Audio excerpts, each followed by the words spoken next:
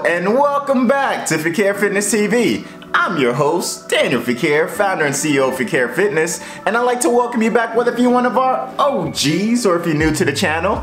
Thank you so much for joining in. Now this is a health and fitness food vlog where we show you different tips and recipes that you can use as a beginner. For those of you guys who know, Steph and I, we started this year off with a bang. We just had our baby. So we've been caught up with the hustle and bustle of being new parents, but I've realized, well actually God helped me to realize, that I have not given you a recap of our 2022 favorite meals. I would be doing you guys a disservice if I didn't show you my favorite recipes. So I wanted to go back and reflect and show you guys our favorite meals for 2022. Now if you're new to the channel, don't forget to hit that subscribe button to become part of the family.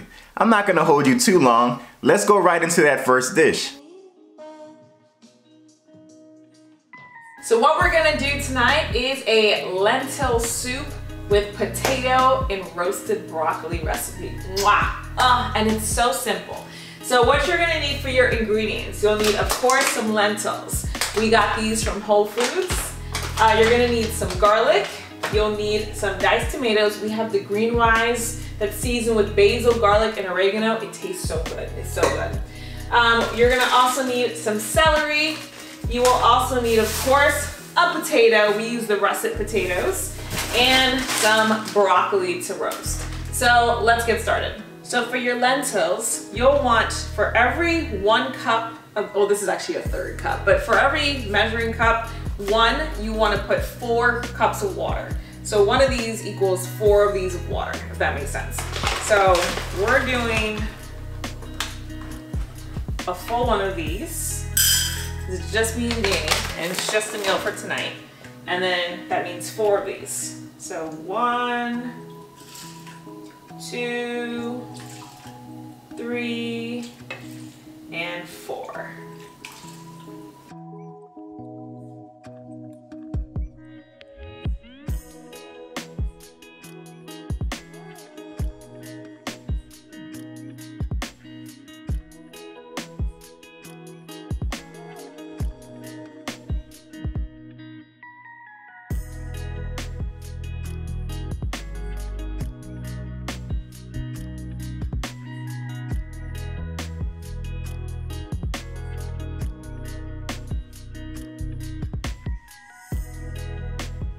That was my beautiful wife, Stephanie, who just showed you one of our top meals for 2022. Now, for those of you guys who are either trying to increase your protein or you're trying to substitute meat and you're trying to go the vegan route, beans and legumes are a really good way to go. It's very high in protein. That's one that I like to go with, so just want to keep an eye out for. If you just want something hot to eat at night, that's a really great meal. Now I'm going to take you to one of our fun recipes that we made. Let's go to number 2.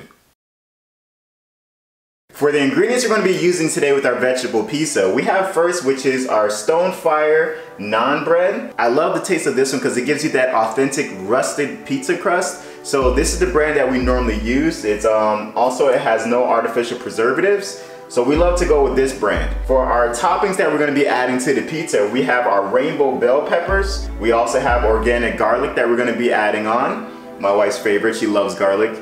We also have jalapeno and onions. If you're one that likes a little bit of heat to your pizza, then you're gonna love adding jalapenos in there. Just gives it that burst of flavor with that. Now for the pizza sauce that we're gonna be using, this one is Bertolli organic olive oil, basil, and garlic.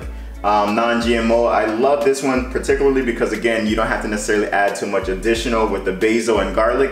It all comes in this brand, so you can just add that and you're good. We're also gonna be adding, this one's gonna be for the last particular, this is just red pepper, crushed red peppers. If you haven't tasted this on pizza before, trust me, just try it. Even if you put it on a crust, just a small piece, it just gives us so much additional spices and flavor and it enhances it. Especially if you're one that likes spicy, you're gonna love that with it.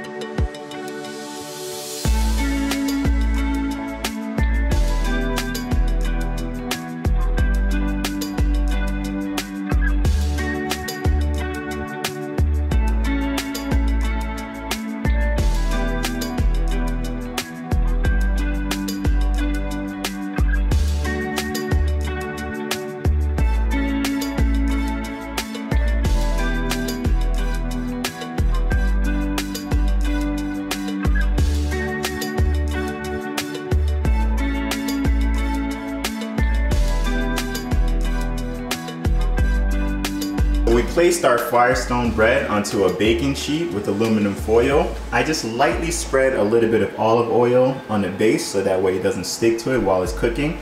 We're gonna start off first with our sauce. So this is the sauce again that we had simmering. You see it? When it comes to the sauce, you can choose whichever is your favorite. There's one that's like a roasted garlic that's also good, but we wanted to go with this one today. So I'm just placing the sauce on. I'm not placing a lot, as you can see. What I'm doing is I'm pouring it on and then smearing it on. So there you go. Place a little bit more. Just placing it on and then smearing it in. I'm bringing it just to the crust, or just to the end of the bread. So that way that would be our crust. There we go. I'm gonna do the same thing with this one here.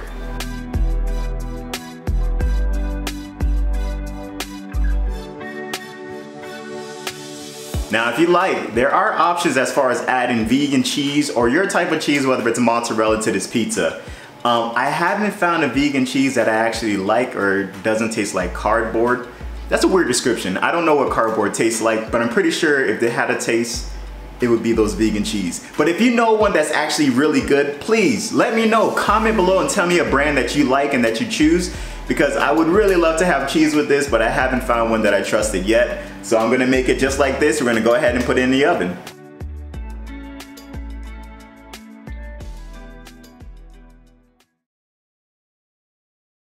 So the ingredients we're going to be using today for this easy vegan pasta is going to be rizzoni. These are the bow ties that you see. We'll also will be putting in, as far as for garbanzo beans, we have the extra virgin cold pressed olive oil, red wine vinegar. As you see to the right, we have more of our greens that we're going to be adding in. That's going to be the super greens from Organic Girl.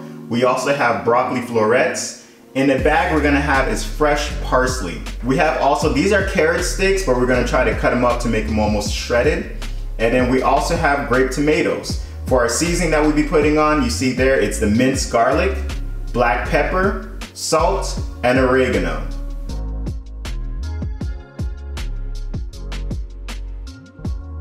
So now while we have the pasta boiling and the broccoli steaming, I'm just gonna cut up some of the vegetables from earlier just to make them into small bite size. Pretty self-explanatory, let's just go right into it.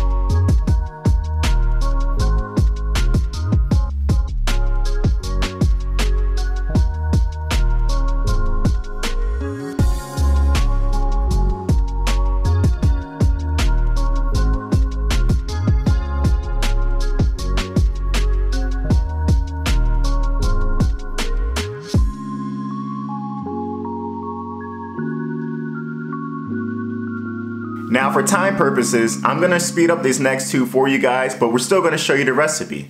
Let's get right into it.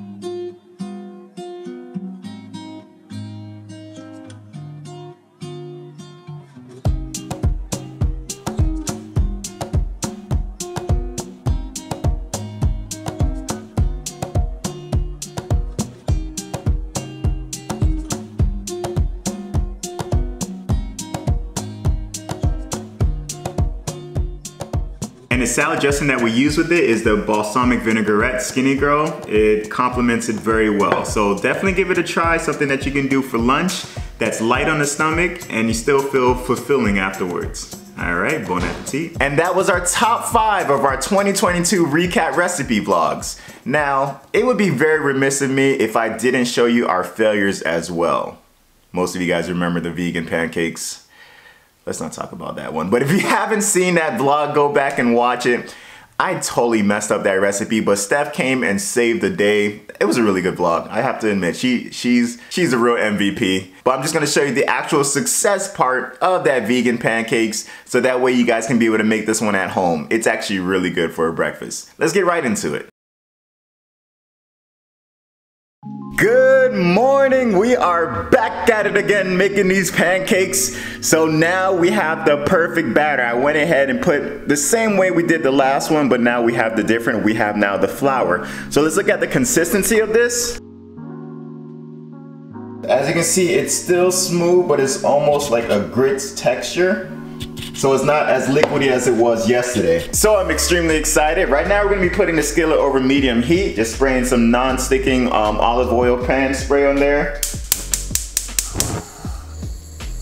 And the spray that we're gonna be using, this is Pam olive oil. This is their extra virgin olive oil. This has no artificial preservatives, no flavors, no colors. So you just get the full taste of whatever you're making. So we're gonna go ahead and make these pancakes. I went ahead, I still got my chocolate chips that we're gonna be adding to some of them. I also cut up some strawberries, so we'll have some strawberry and chocolate chip pancakes today. Let's get to it.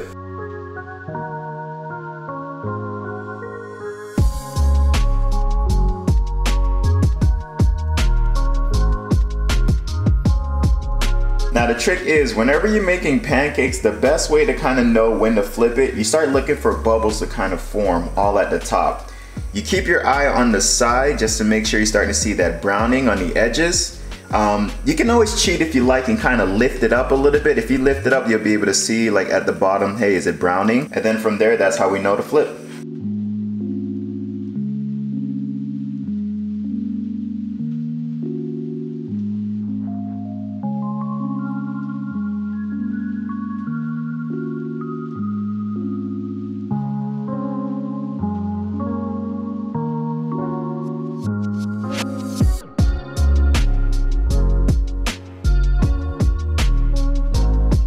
What did you think, huh? That strawberry and chocolate pancakes? Woo!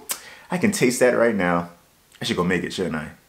Anywho, just to get back on topic, thank you guys so much. Thank you, thank you, thank you. Seriously, from the bottom of our hearts, thank you guys for your support, for your love, for being with us in 2022. This 2023, we are planning on going all out. We have so many new recipes, so many fitness tips, ideas, and again, because of having a baby, we're gonna be adding some baby recipes in there as well. So tag your friends, your family members, anyone who has a baby. We're gonna be adding recipes for all ages. We're really excited for this 2023. We thank you guys again for supporting us. You guys have been amazing. Please, please, please, comment below for any food ideas, any recipes that you like to try or you're looking at and you're like, hey, I would want to know how to do this from a vegan perspective. We'll be more than happy to go along and make these recipes. Honestly, we really do go back and reread these comments because it helps us in the long run to make varieties of recipes as well. As you guys know, we never like to close out without giving you an opportunity to know Jesus Christ as your personal Lord and Savior. It's a simple prayer. You just repeat after me. It goes, Lord Jesus, I repent of my sins. I ask you into my heart. I make you my Lord and Savior. In Jesus' mighty name, amen and amen. It's that simple, folks. If you prayed that prayer with us, welcome into the kingdom of God. Now, please get into a Bible-based church where you'll be able to grow spiritually. And if you have any troubles finding one, please get in contact with either myself or Steph, and we'll be more than happy to help you along in that journey. For my OGs, you know what's next. Newbies, come on and say it along with us. Like, comment, subscribe, share, please. By doing so, you're just helping us with the algorithm and helping us to share our life stories and recipes with those out there who might be looking to do the same. Again, warriors, thank you so much for joining in. Looking forward to seeing you next week. God bless and peace.